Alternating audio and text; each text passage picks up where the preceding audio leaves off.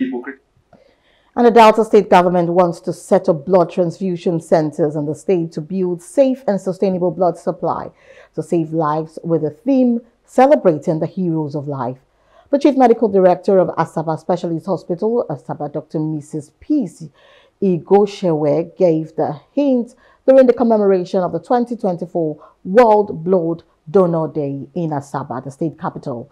Our Asaba correspondent, Akomajoro Friday, reports that Dr. Peace Igoshewe noted that Delta State government will be continuing the culture of regular blood donation among young people. We are hoping that we can be able to establish a system where everyone is aware, very much aware, like you have in Western climes. So you have blood transfusion agencies that are responsible. You have walk-in centers. People just walk in, donate their blood and come out. And that's what we hope to establish here. So, and the state government is actually very committed to having that done. I know in the Ministry of Health, this is going on at the same time there, and there are plans for this to also be done in Warri next week. So the Ministry of Health, the Commissioner for Health, is very committed to establishing a blood transfusion center in the states, so that we can have a central point where blood is donated, is stored, and then transmitted to all of the facilities where this essential resource is required. So I want to encourage everyone to please come out, give your blood to people who need it. A lot of people die because they don't have access to blood.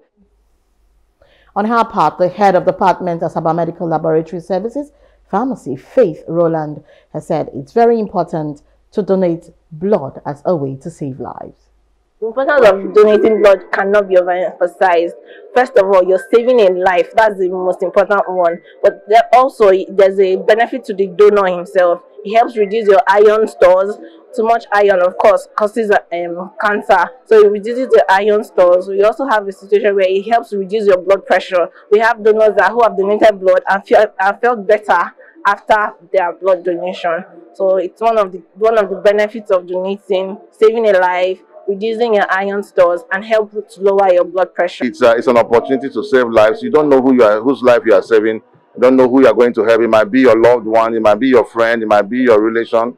So it's better we ensure we have enough blood in our blood banks, so that anytime we have a patient who needs these things, that the patient can benefit from. For the donor, you're saving the life.